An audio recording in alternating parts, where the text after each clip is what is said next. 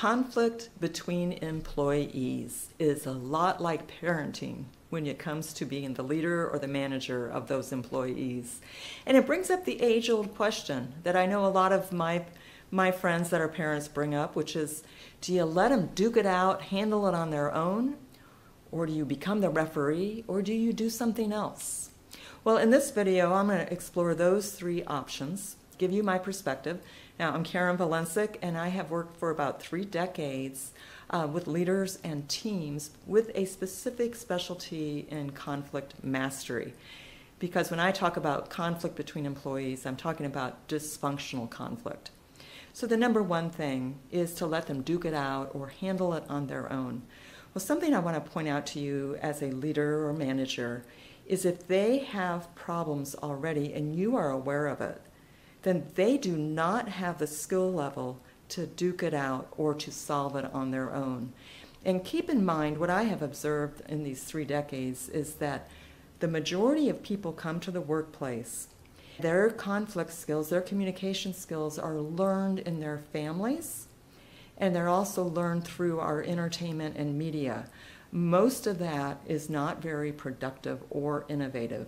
Literally, when I say that if you've got conflict between employees, it's like parenting, it actually is, because I think we all bring our family roles to our workplace, unless we've spent some time developing that skill, that muscle of conflict mastery. I don't recommend that. And I don't recommend it for children either. The other thing about letting them duke it out is we all come wired in some personality way. And what happens when you let kids or employees duke it out, the person that has the most dominance will likely win that. And what you end up with is a lot of dysfunction on your team. And if you're a parent, you're going to raise kids that don't know how to get out of their pattern of acquiescing or beating people up to get their way. So it's really not a great idea to promote letting them duke it out on their own. The second thing is you can become the referee. I don't recommend that either. You know, the typical manager will spend 25 to 40% of his or her hours every week dealing with workplace conflict. You don't want to be the referee with your employees. And not only is it not productive use of your time, it also, if you're out there trying to solve all of that for them, then it creates a lot of dysfunction on the team. So don't do that. The third option, and what I advocate, of course, is get some training, get some skill development in conflict mastery. That is the best investment any person at any level can do for themselves. Because if you can master conflict, it gives you a sense of freedom and respect and some skills and be able to deal with differences in a way that's productive. If you're a leader and you haven't developed that skill yourself, you won't be such a great referee either. So develop your people. And actually, I'm going to do a little plug for myself because I have actually an online course now. If you go to www.conflictmasterycourse.com, you can find information about it.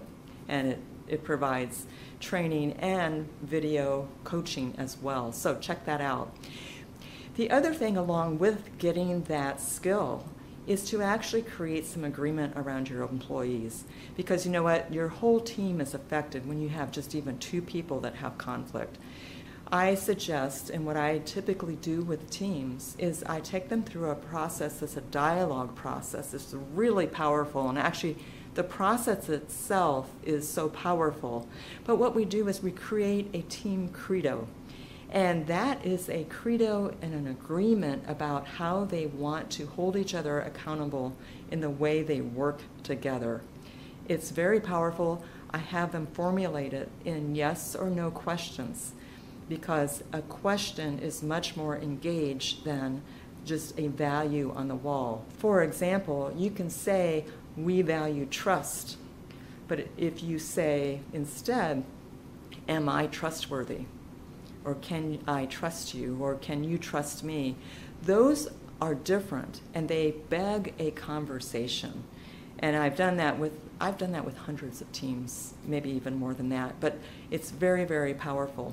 So that's my take. Don't let them duke it out. Don't be the referee, but really spend some time and invest in your skill building and your team development.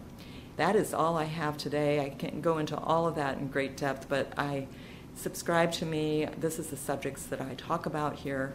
Thank you so much for hanging in here with me, and I look forward to seeing you the next time.